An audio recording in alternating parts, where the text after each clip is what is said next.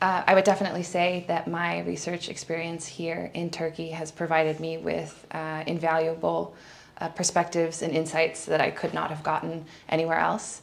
Interacting with Turkish educators and students has allowed me to more deeply understand the complexities of teaching English in a diverse, multicultural environment. And furthermore, it's shown to me firsthand how language is not just a tool for communication, but also reflects cultural identity and values.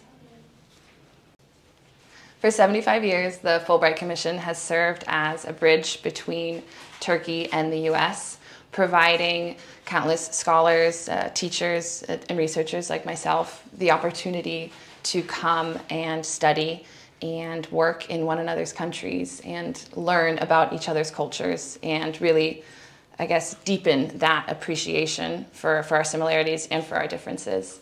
So as we look towards the future, I think it's important to remember to promote that legacy and to continue to support peace and understanding through education. First and foremost, Fulbright has supported my research project that will be the cornerstone of my dissertation work. And I think back to something that Araştırmacı said at orientation. I don't remember the exact words, but it was something along the lines of, whatever you give to this experience, the country will give back to you tenfold. And I found this is absolutely true for me. I first came fresh out of undergrad 6 years ago as an ETA, and I've now returned as a doctoral candidate.